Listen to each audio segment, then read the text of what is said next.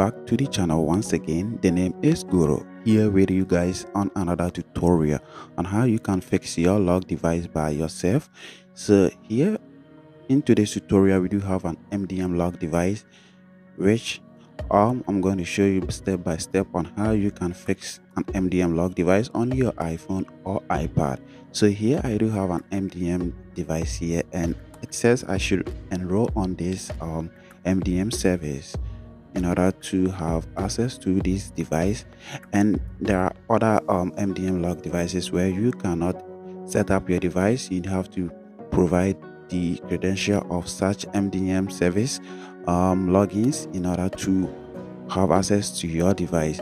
So in that case, you cannot proceed further to set up your device and have certain limitation on your device. So if you do have a device that you can access your device, but you do have MDM lock in settings and control certain part of your device, then you can watch this video, as well as devices that do have MDM lock straight on the activation lock screen.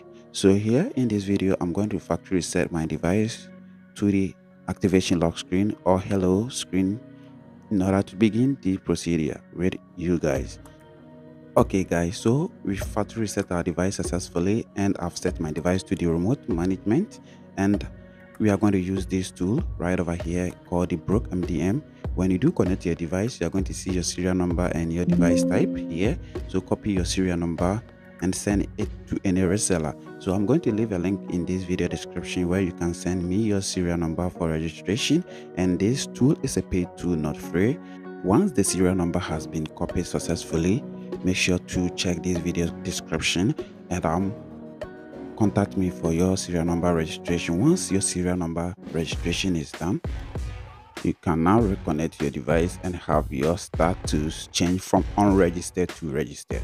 And one thing you have to keep in mind is, if you do have FMI, which is Find My Phone, it's been turned on your iPad or iPhone, make sure to turn it off before you proceed with this MDM unlocking procedure. So once you've connected your device back again, you should see Broque MDM killer detecting your device as registered. Once it says registered, you can now click on bypass MDM lock and wait for the bypass to be done successfully. So this should take like less than a minute to have your device restored and have full function. So let's wait. And if you enjoy content on my channel, make sure to give a like to a video that helps you out, and also subscribe if you like content like this and want to see more of this content. So you see, we have our device MDM removed successfully, so we have to wait for our device to restore, and it's going to take like 1 to 2 minutes of your time to have your device restored. So let's wait for the procedure to be done successfully. And also note that this MDM lock procedure works on all OS versions. So if you have the latest iOS 26, Broque MDM is going to successfully remove MDM lock on your device.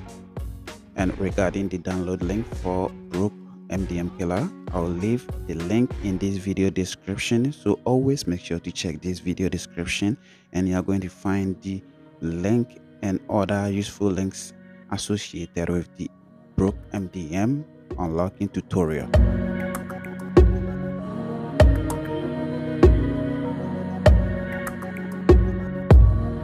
Okay, so once the restore is being done completely, you are going to still have your device on hello screen, and you are going to see this restore complete.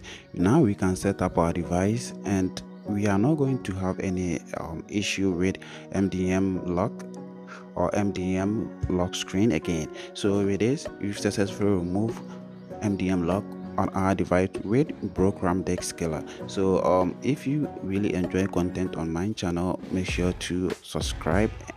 If you want to see more content like this, make sure to subscribe. And if this video helped you out, just hit on the like button and ignore the subscribe button if you don't want to be part of this community. So once you've set your device and get into the home screen, you can move to settings and verify if you do have MDM lock, which in this case we've successfully removed it. So when you move to general and under general, you go to VPN and device management, you are not going to see any profile over there. So that's it for today's tutorial. Thanks for watching. Make sure to subscribe to this channel if you really enjoy content and also like content like this.